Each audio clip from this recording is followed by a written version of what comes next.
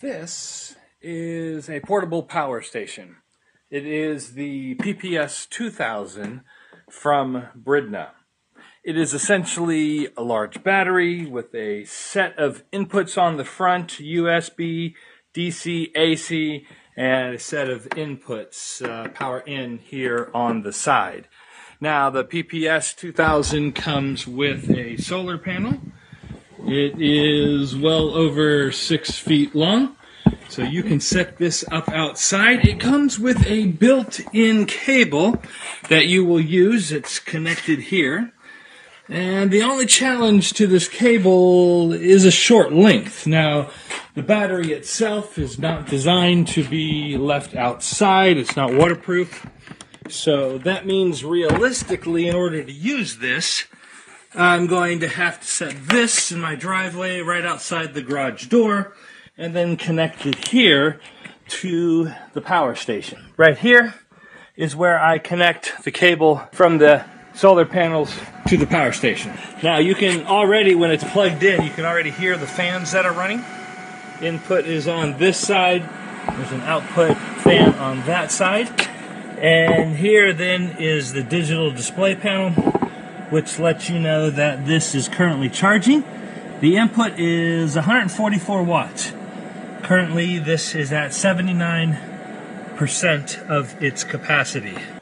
One place that a portable power station can be handy is if you're at a job site someplace doing a little bit of construction, you need some power tools, but you don't have any power there yet. Perhaps you're out back building a shed or making an addition to it.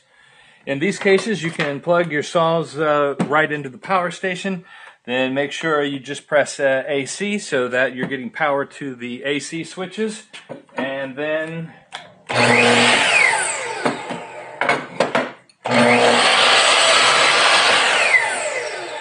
no problem. And once you've made a big mess, you've got sawdust everywhere, no problem. You can clean it off.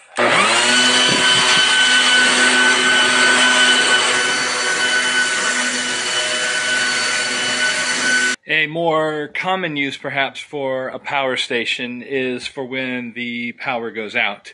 Well, the portable power station like this one from Bridna can be used to power all sorts of things that you might need at home. Here, for example, is a small space heater that I got. Perhaps I need to heat a small room in my house while we're without power. Lots of nice heat coming out of here from this. Or perhaps something like you need to make coffee or you need to make a cup of tea, and we can simply put this guy in here and then tell this to go ahead and start boiling the water. Now, something that you definitely want to pay attention to is the required power, how many watts each of these devices is capable of. Little small space heaters like this one take about 1,500 watts. This kettle takes about 1,500 watts. The average coffee maker takes about the same. So I can't have 2 or 3 of these things all plugged in at the same time. Yes, it is. There it is, boiling nicely, ready for a hot cup of tea, hot chocolate, or whatever I need on a day when the power's out and it's cold. Now, for me, the primary reason to have a portable power station is if the power goes out and stays down for a few days, what am I going to do with the items that are in my refrigerator and my freezer? So I need this portable power station to be out in the garage. I need the solar panels to constantly be recharging it. So at this point, I have the solar panels and I have the Bridna connected to a long power cable, an extension cable, and I have that running here in my garage to the spare fridge, and it is connected to that. So the good news is it is working. It is both simultaneously withdrawing power and charging. Now, the bad news is these solar panels are currently inputting 140 some watts, while my fridge is outputting close to 500. What this means is that the solar panels are not going to be able to keep up, is that I would need to run the fridge for a few hours, keep the door closed, and then let the solar panel catch the battery back up. and then I could run the fridge for a couple hours and just kind of alternate back and forth.